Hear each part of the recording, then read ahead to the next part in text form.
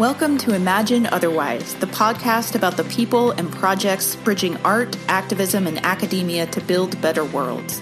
Episodes offer in-depth interviews with creators who use culture for social justice and explore the nitty-gritty work of imagining otherwise.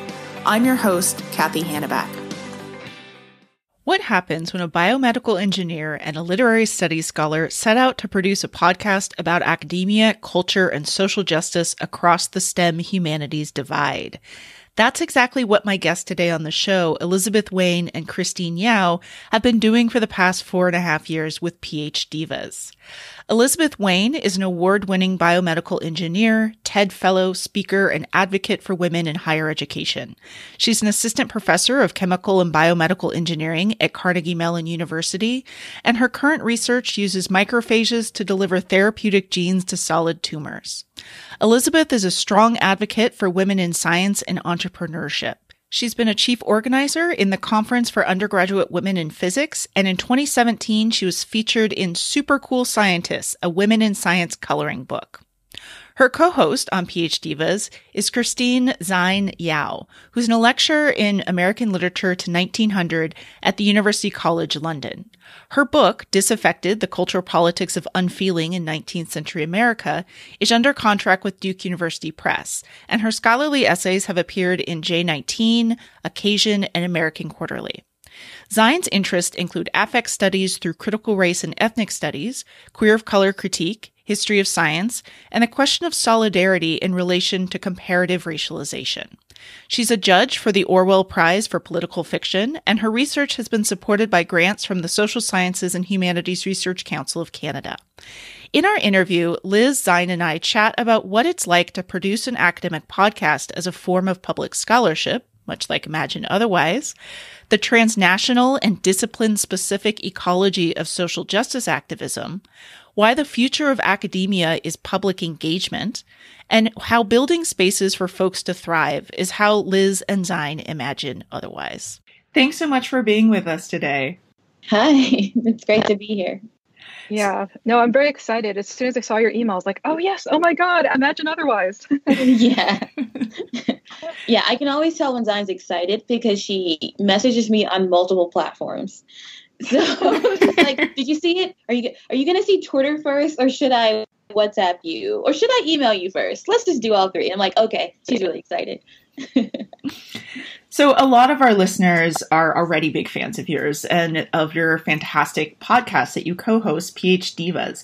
But I know we do have some newer listeners who might be new to your show or unfamiliar with it. So before we dive into some of the details, I'd love for you just to give a little bit of a brief overview of what is your podcast all about? So our tagline is that PhDivas is a podcast about academia, culture, and social justice across the STEM humanities divide. And I think we've been doing this for at least 5 years now, actually. 4.5. We're getting close to 5. We should do something special. Yeah. What got you too interested in podcasting in general? And then what made you want to co-host a show together? Because that's a whole other thing, right? This is always a very funny story because we got interested in podcasting through a friend. And mostly Xine got interested in podcasting and then said, Liz, will you do this with me?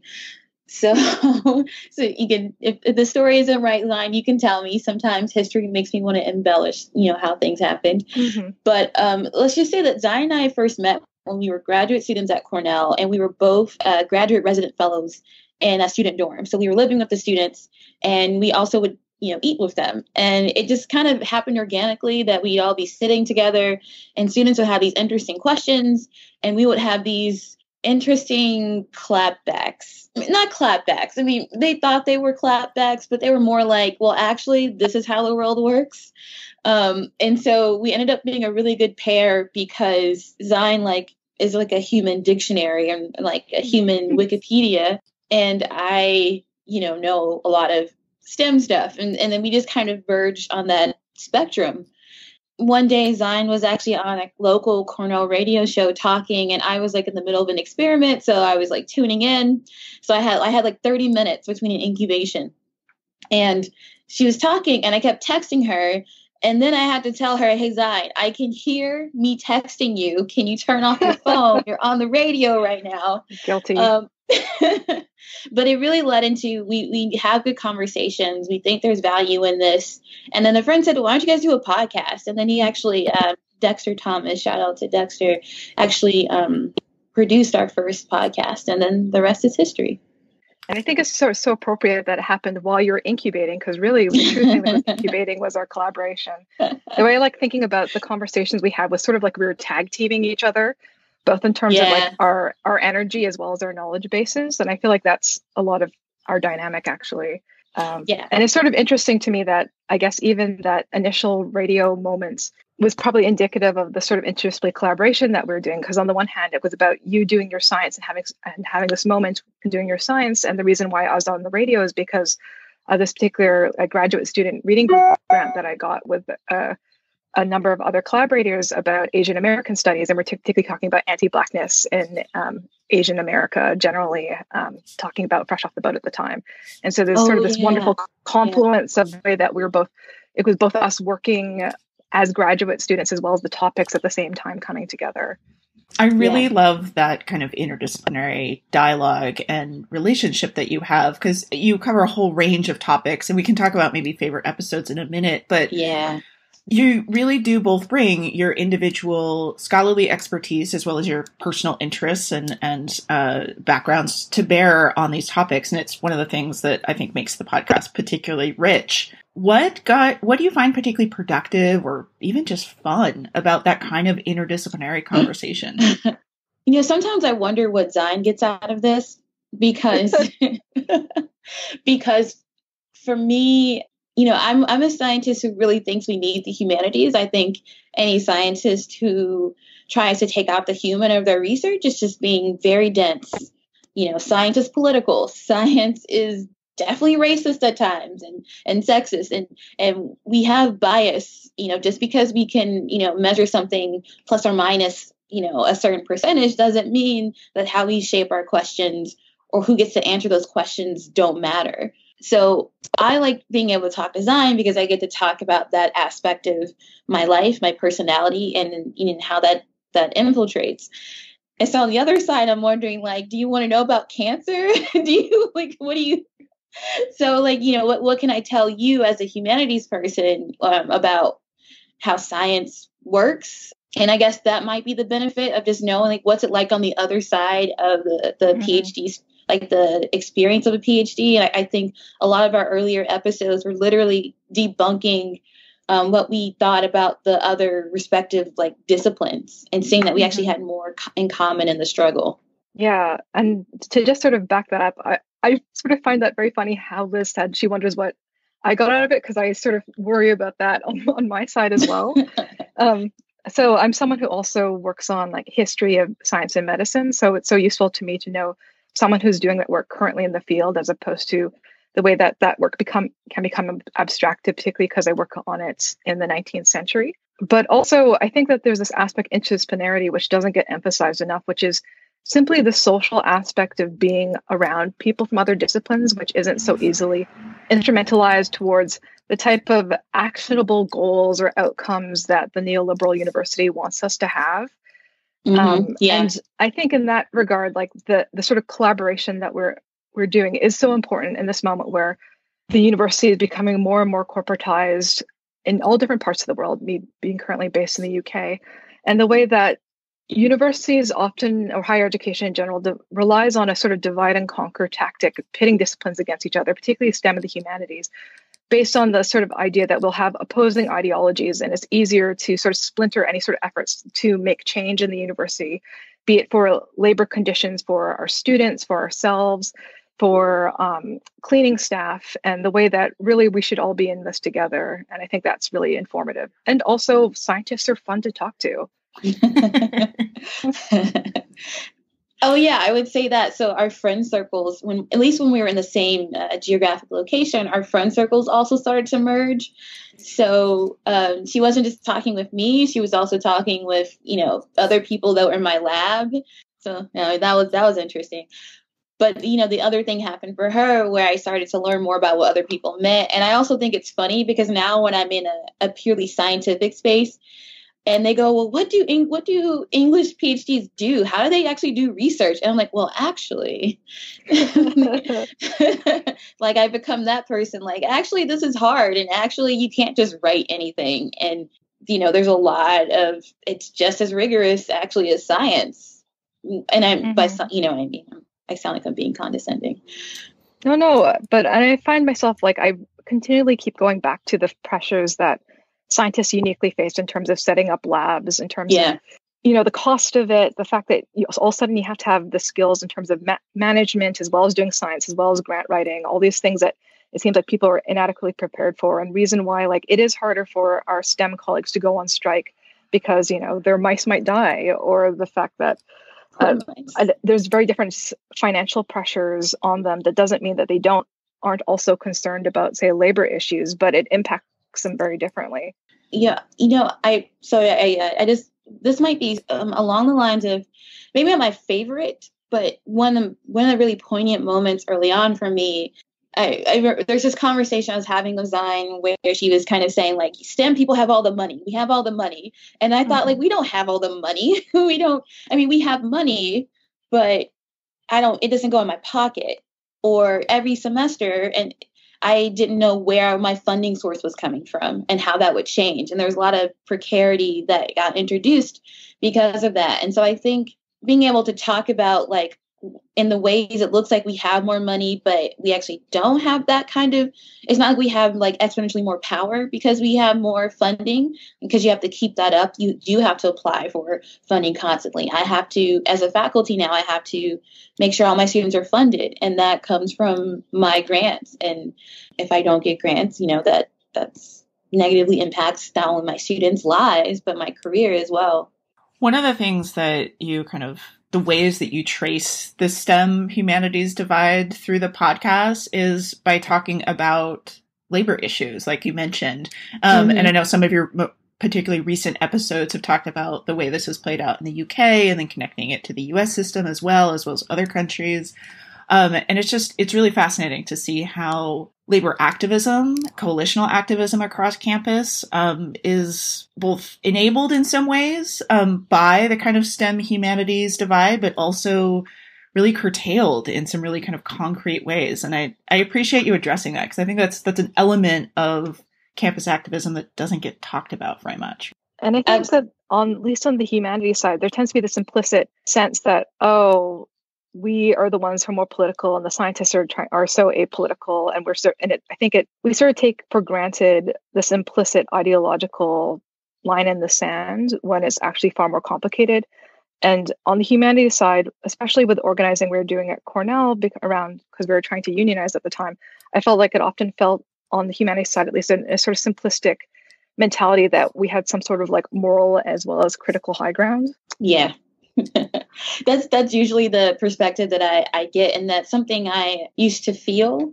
So an example of this would be that, like, Trayvon Martin, when he was killed, and when all these protests were going on, and Black Lives Matter was, and Michael Brown, and I would think about like how this was on my mind and all I was thinking about. But when I go to my lab, that wasn't what anyone was thinking about. It was like, I felt like I was unsafe, and I felt like my future children were unsafe. And it was a huge deal for me. And it wasn't a deal for the scientists. And I kept wondering, well, what do I do about that? And am I kind of being a coward or being untruthful to myself because I am not somehow doing something more active? And I really had to think about this idea of what does it mean to be activist and be a scientist? What would that look like?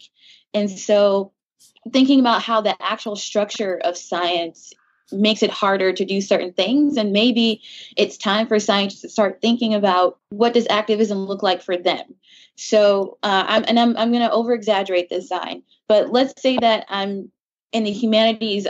I don't have like homework assignments that I do every day, or I don't have like 6-hour lab courses that happen at very rigorous time points. Maybe I can be out physically doing something because I have the time or something. If the time structures are different, it means I can do different things. Or thinking about how I stand out or don't stand out. So I've learned now it's really simplistic to say that because that humanities people are supposed to be more active and vocal, right? Like if I'm an Africana studies major, I'm an English major, I'm some sort of social major, then of course I can wear t-shirts that have like, the motherland on them, and I can do all these things. And I think that's simplistic, but in some ways it's a little more true than the way that I feel policed in my own environments, where I have to be careful of what I say or how loudly I say it because I am the only Black person, or I'm the only person who has the pedagogical knowledge, or this structure of like, what does it mean to be woke, right? So in a different context, you may hear that all the time, sometimes you don't. But to wrap this up, the point is that I've had to realize that in science, my presence is activism, and my presence as in I am still in science. I am in the lab. I am being vocal, and I'm not giving up. And that actually it can be just as powerful in terms of fighting the status quo, fighting what we think a scientist should look like, as it would be for me to be, doing some protest on campus. Not to say that I can, but we should allow for activism to look different, especially based on how the structures of our disciplines are and what the social pressures are and what the history is. Yeah, I feel like one of the best ways I was going to say that one of the best ways I feel like I've seen this framed recently was that there's an ecology of activism, that we're not all going to be doing the same types of activism, but to sort of realize what roles can we best occupy and the way it works with other roles. Whereas I feel like sometimes there's pressure that we have to do all the things. And it all looks the same for everyone. And I think that I've felt pressure from humanities where they're angry because they think that you don't care. They think that you're not sacrificing as much as I'm sacrificing. And it's like, that's actually not true. I can tell you I sacrifice quite a bit. It just gets silenced, or it's like it's its own different structure. And so I think we've also had conversations about this, but how do we support each other in our different disciplines to both explore what activism looks like, the ecology, right, the ecological landscape, support each other, but also not blame each other for thinking that the way I am doing or someone is doing activism is the way that the other people should do activism.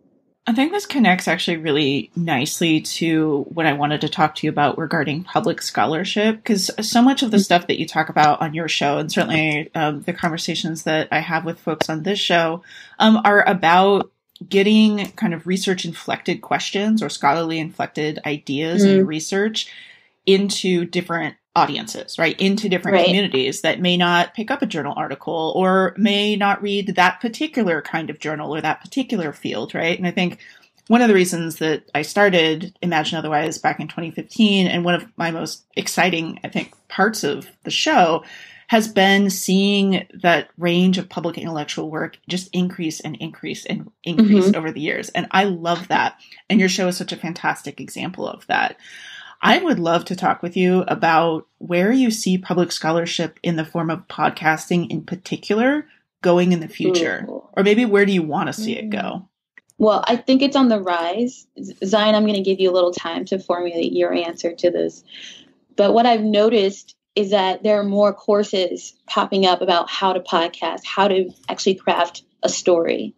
And I think that having faculty who are finally getting I won't say the courage, but the momentum is building around this idea of podcasting and making stories, and also producing students who enjoy doing that. So I think there's definitely a space for it. I've seen more faculty look at it as less of a fringe thing, kind of like how academic Twitter is a thing now, which I'm not sure is always a good thing because people are just transferring the same negative tone and things we didn't like when it happened in person. They're just putting it online. Anyway, so I think public scholarship is definitely increasing. I think that with the decrease in government funding and the kind of slow but silent shift towards foundation funding, people are trying to grab for that kind of money or attention. And this might be more true for the science side, I'm not sure. But people are making themselves be better communicators, and that means podcasting, I think. And this idea of being a public scholar is going to become more important. I think more people are trying to do it, but they don't really know what they're doing. And I think that's an exciting thing and an opportunity to kind of make a ground make some ground rules of like, how do we do this effectively, letting people know that this isn't just about pop culture, or it's not just, it's possible to be intellectually rigorous on a social media popular platform. And I think once people really kind of get their heads out of the ivory, it will reach its true power. Or what's really going to happen is it's going to become less fringe, and then the mainstream academics will do it. And my fear is that they will overshadow the women, people of color, the queer academics who were really doing this in the beginning.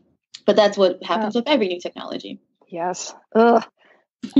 So to sort of chime in with some other specifics that really excite me. So I just finished actually being the founding chair for this podcast initiative from C19, the Society of 19th Century Americanists.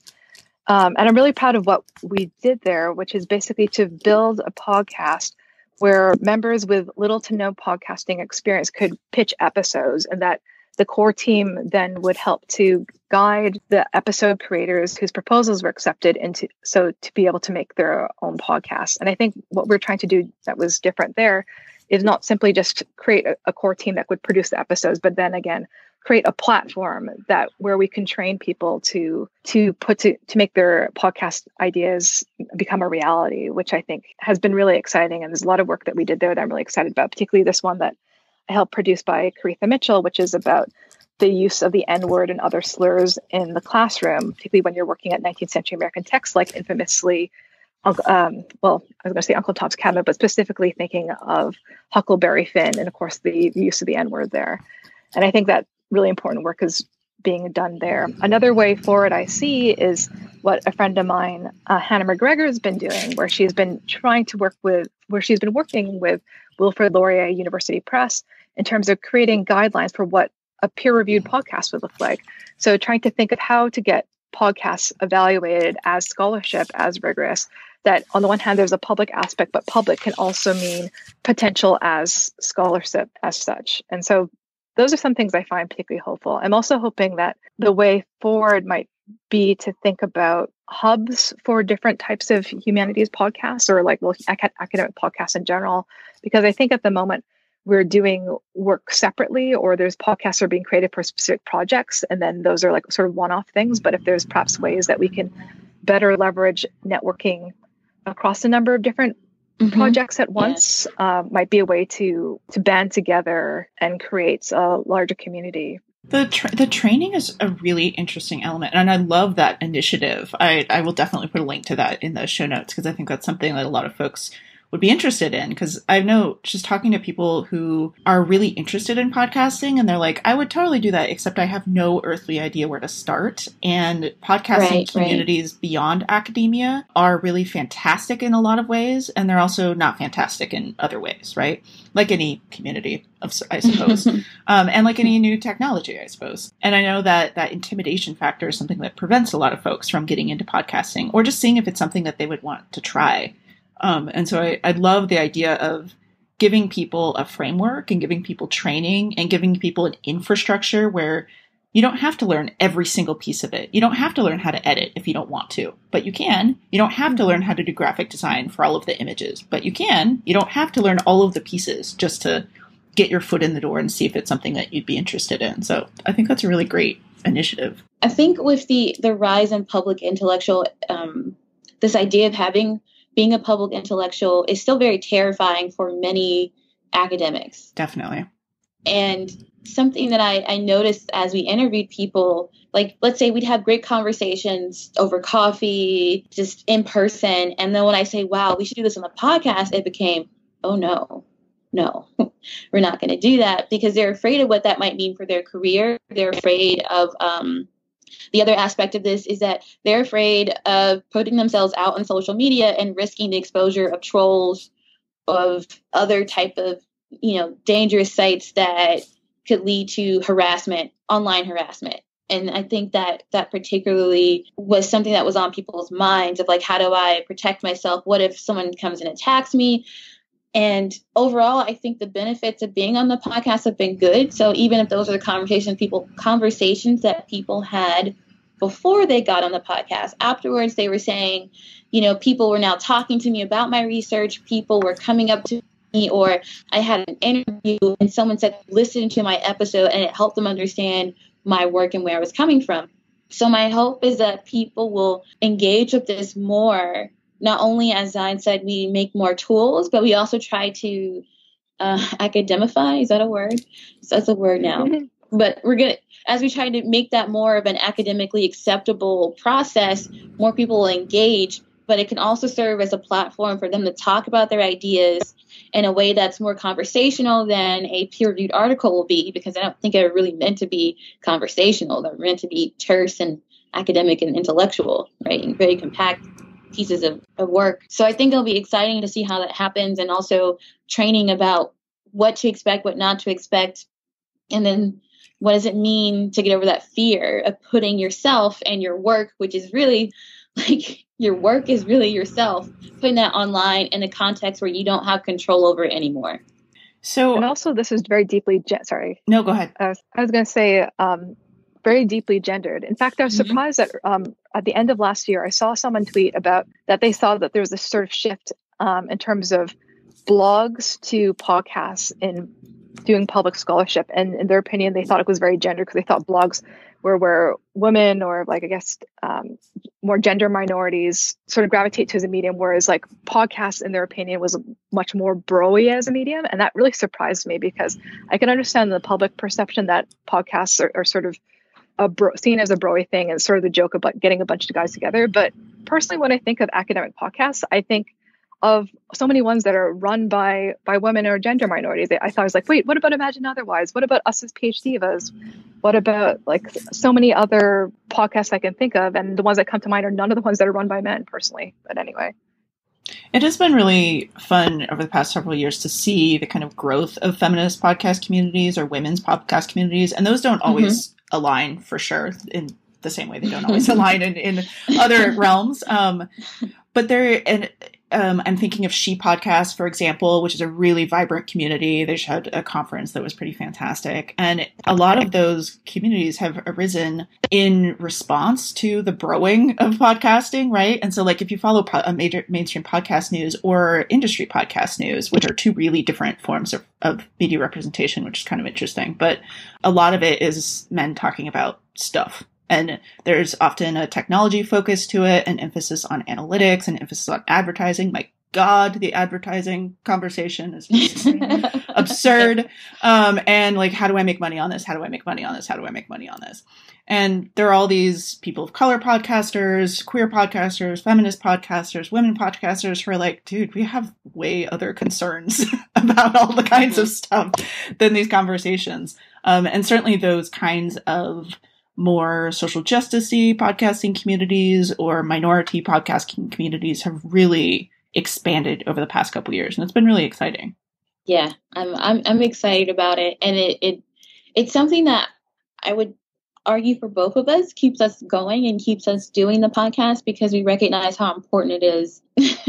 Have you ever experienced any like sense of fandom from your podcast, like when you meet someone who listens to it? Yep. And it really shocks me, because there's this small corner of my mind that still thinks that I'm just putting this out into the abyss of the internet, but no one's really looking, right? No one's really saying. And now there's actually have been some moments where I've been around colleagues and someone will mention, oh, Liz has a podcast, and they're like, and they pull out their phone, they look it up, and I'm like, oh no, don't do this. Don't do this. It's a really different kind of attention, right, than we're used to in academia, because like not a whole lot of people are like, oh my God, you wrote that amazing journal article that revolutionized the world, right? I mean, it maybe, hopefully. Sometimes, yeah. Sure, but yeah. Well, I had this funny story of when I became a TED fellow, and I was working with someone, and they said, oh, I've listened to your podcast. I was like, oh, that's great. And then he said that he listened to, I guess to make this shorter, when people say they listen to my podcast, I'm now terrified, because they seem to remember the ones where I said something like innuendo-ish or like really interesting. Like one faculty when I was a postdoc said, "Oh, I listened to your episode about Nicki Minaj." I'm like, no. I mean, it's not bad, but it's like, that's our first conversation. Like, I don't know what you think about Nicki Minaj, right? And I stand by what I said, but it was interesting. It's that thing of like, we don't get to control how our work is received, right? Which is unnerving in a lot of ways, but comes with the territory, I suppose. So I'm curious what kind of new projects you two have coming up, either together through the podcast or individually. Xine has this cool project that I'm secretly, privately, openly following her on. Well, I guess in terms of my research, there's one big research project I have working on, which is, of course, my first book. And then there's the project that like people are really excited about who are not in my field. So I'll start with the one that is supposed to be more important for my career, which I also really care about, which is, so I was really lucky near the end of last year, I got my book contract with Duke University Press for my book manuscript, Disaffected, the Cultural Politics of Unfeeling in 19th Century America, where I'm theorizing unfeeling as a type of racialized and queer form of disaffection from the culture of sentiment, and thinking about the ways that too quickly do we respond to allegations of unfeeling, particularly when it's being wielded as a weapon against minoritized people, as no, but we have feelings just like them, or like the dominant group of people. It's like proving that through literature we see that, oh, they thought that they didn't feel the same way, but no, they have the same hearts as everyone else. And instead, by saying like, wait a second, rather than having to make the move of saying that you have feelings like everyone else, how about we sort of recognize the way that unfeeling can be a type of resistance or a type of survival mechanism. And so I'm looking at racialized and queer forms like frigidity, like Oriental inscrutability, like what I call unsympathetic blackness, and thinking about the way that it offers like alternative ways of thinking about change and ambivalence and complicated feelings. And in some ways, this actually grows out of collaborations I've been having with colleagues like Liz, where we talk about the emotional armor that we have, or the way that we have to suspend our feelings to get through certain situations. And rather than vilifying those moments, I think that if we sort of recognize the sort of work that does, and perhaps the way that it opens up new possibilities that don't have to just continually appeal to dominant feelings, that actually allows us to think differently about types of change in the world.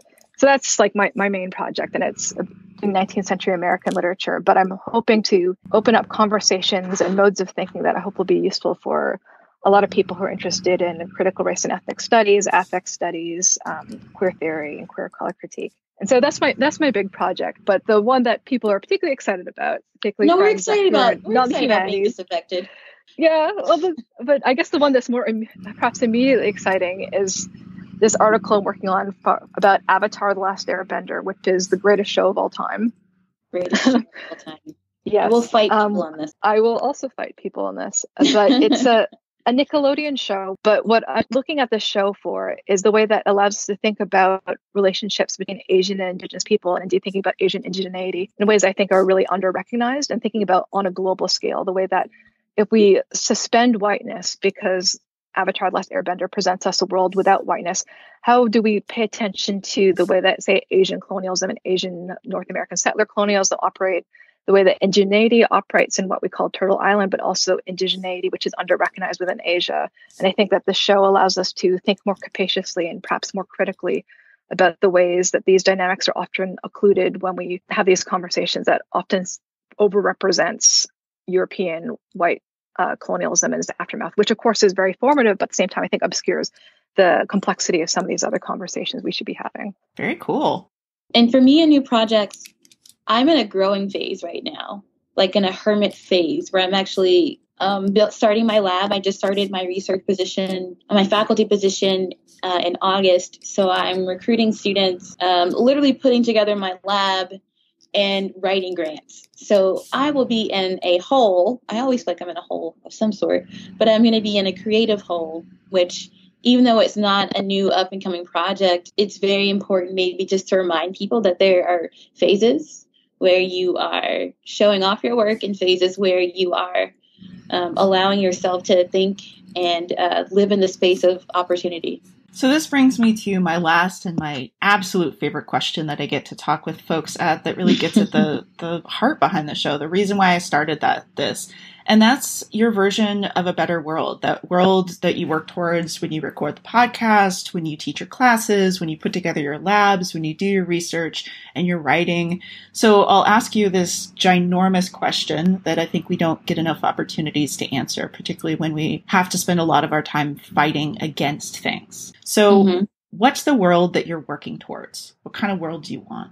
So since I've been in the UK for a year now, it's really interesting to see how the terrain of how imagining change differs given geographical location. Like UK academia looks so different from both American and Canadian academia. And what I'm working on there is just trying to make space for other scholars of color. I was not prepared for how much wider that space is. There's only, at the beginning of last year, there was a study that came out that there's only 25 Black women who are full professors in any discipline in the UK, for instance. I'm the first and only faculty member of color in my department.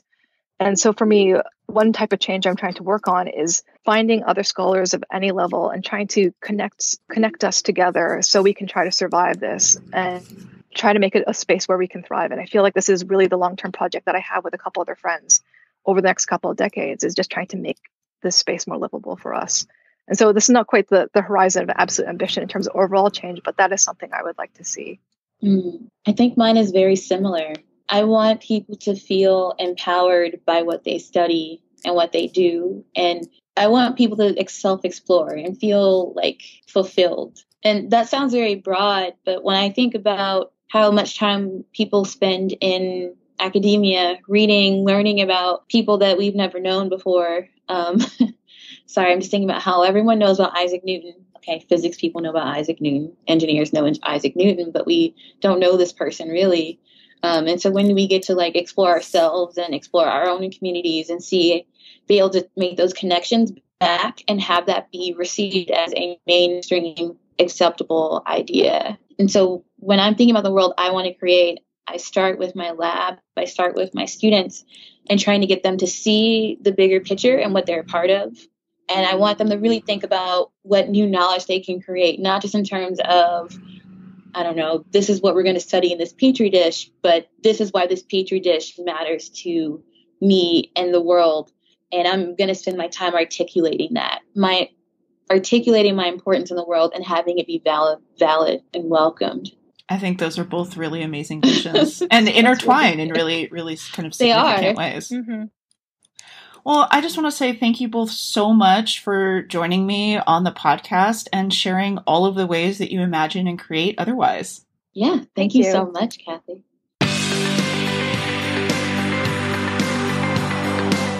Thanks for listening to another episode of Imagine Otherwise. Imagine Otherwise is produced by Ideas on Fire, and this episode was created by me, Cathy Hannabach. You can check out the show notes for this episode on our website at ideasonfire.net, where you can also read about our fabulous guest, as well as find links to the people and projects we discussed on the show.